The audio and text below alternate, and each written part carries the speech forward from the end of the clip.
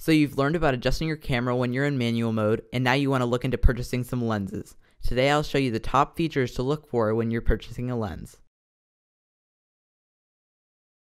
First, focal length. Measured in millimeters, there are lenses available with a focal length of 10 millimeters, and there are telephotos with more than 500 millimeters. Now that is a lot of zoom. There are even zoom lenses that have a range and allow you to zoom in or out while you're shooting. Of all the factors to think about when you're buying a lens, you should definitely start here because it'll have the greatest effect on your photos. Coming in second, aperture. If you're thinking about taking shots of fast-moving objects or shooting in low light situations, you're going to need a lot of light hitting your sensor. A wide aperture certainly allows you to achieve this. If you're buying a zoom lens though, make sure to be careful about the aperture of your lens when it is zoomed all the way into the maximum focal length. Coming in third is stabilization.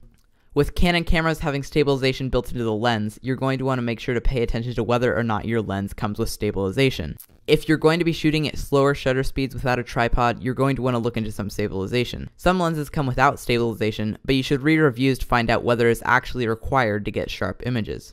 In fourth is focus distance. What kind of photos are you looking to take?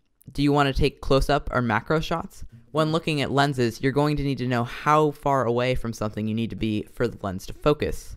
If you find that the lenses you need for the focus distance you want are too expensive, you can always try out a set of less expensive macro filters. Fifth is lens build quality. This isn't exactly a spec of the lens, but you will find it posted in reviews.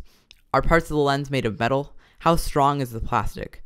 These are some questions that you should be asking when you're looking at reviews. Here's where you need to make a decision. You need to find the right balance between durability and price.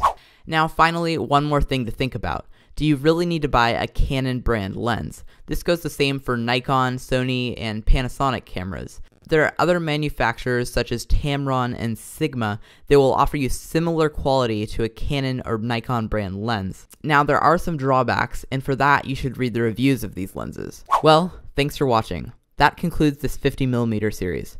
Next week, you'll get to see a surprise unboxing. Until then, go shoot some photos.